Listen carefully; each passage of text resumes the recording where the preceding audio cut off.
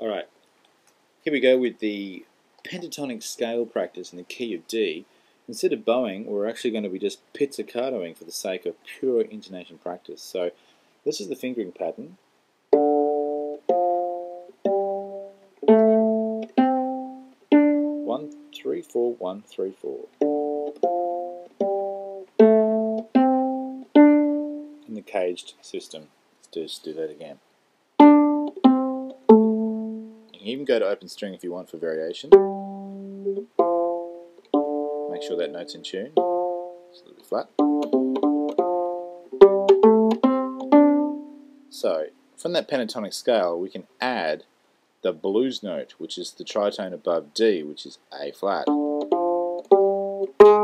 First finger really close to the end of the fingerboard.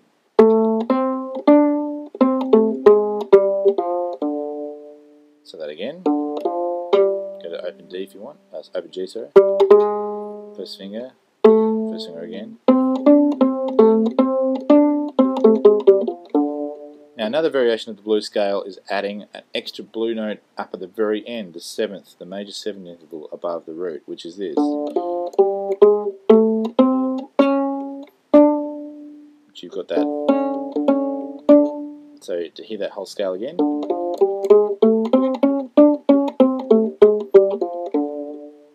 Which you can do by actually playing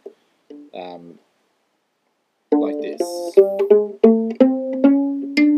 Adding the open string. So 1, 3, 4, which is close, and then open string.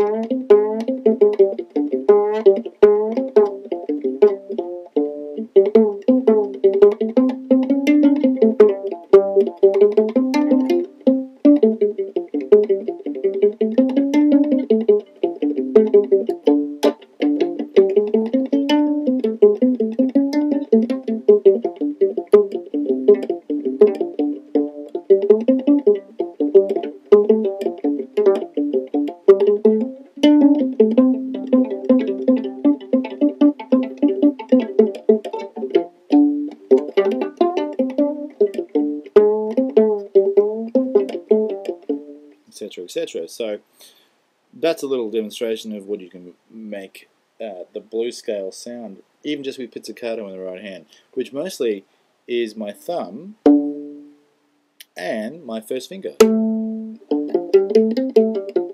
I also rest my little pinky and my ring finger on the top string, like a guitarist would or something. So like a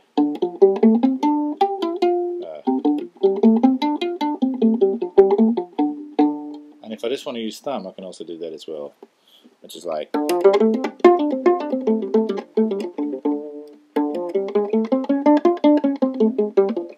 And I'm also kind of, sometimes I'm pulling the string off instead of just plucking with my thumb, so it's a combination of thumb and then pulling, which is kind of a nice way to do it.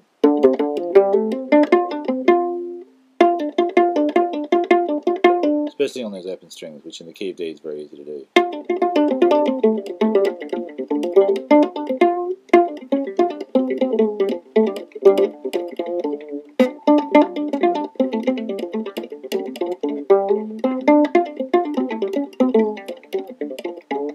Notice sometimes that I slide to the tritone or up to it.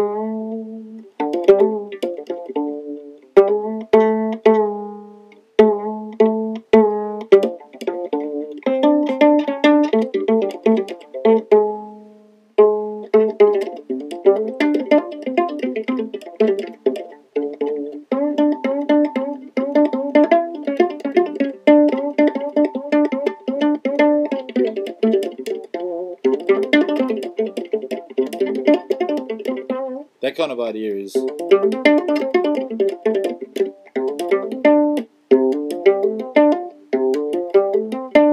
where I'm just using my thumb and I'm hammering the other string, hammering the other notes. So, because if you give it a good whack, the string should keep resonating and vibrating, so that when you hit the string with your left hand fairly violently, the note will still vibrate.